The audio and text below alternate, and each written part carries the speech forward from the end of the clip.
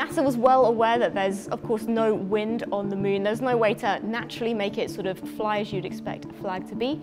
So instead, they created this mechanism that would keep the flag unfurled even without that wind, keep it sort of outstretched.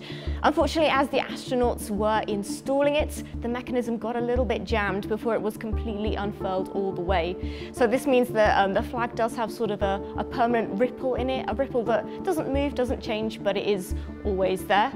Additionally to this, when those astronauts were originally installing that flag, as they knocked the flag, that caused that momentum, caused that flag to look like it was moving a little bit, even though there was, again, no wind.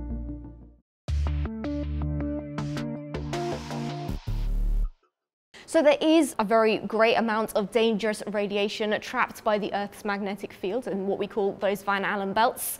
But the spacecraft that took those Apollo 11 astronauts out through that Van Allen belt was flying at a very high speed, meaning that they were only exposed to that radiation for a very short amount of time. A short enough amount of time that literally the spacecraft walls themselves were enough to protect them from that radiation. So you can actually see the same effect of this if you try and take a picture of the night sky with your own smartphone at home. You'll find that you just get a picture of complete blackness, because in reality, if you wanted to take a picture of those stars, you'd have to use an exposure time of a good few seconds, maybe even a couple of minutes to get all those stars in view.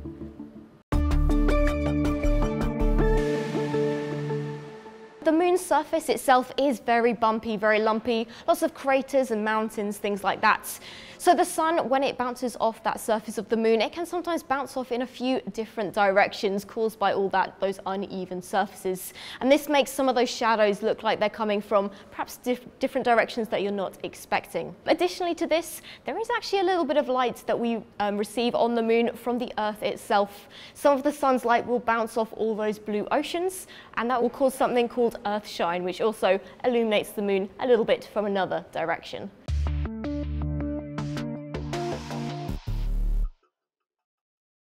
If a module of that size were to try and land softly on the Earth, you probably would see a very large blast crater caused by all the retro rockets, all the thrusts being fired in the opposite direction to slow the spacecraft down. However, on the moon there is much lower gravity, so much less of that backwards thrust is needed to slow the spacecraft down, so not enough to actually cause a crater at all. There's many more pieces of evidence to back up that the Apollo 11 moon landings happened.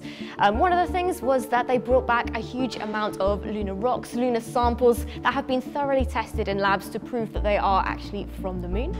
Additionally to that, the Apollo 11 astronauts left some mirrors on the surface of the moon, mirrors that we can actually fire lasers from here on Earth. It's an experiment that is being carried out to get very accurate measurements of how far away the moon and the Earth are from each other.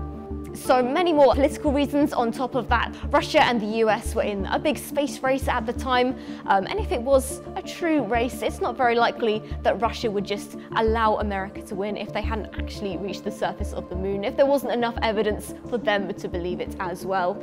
On top of that, the number of people it would take to cover up a conspiracy this big is so many that by now surely someone would have spilled that secret.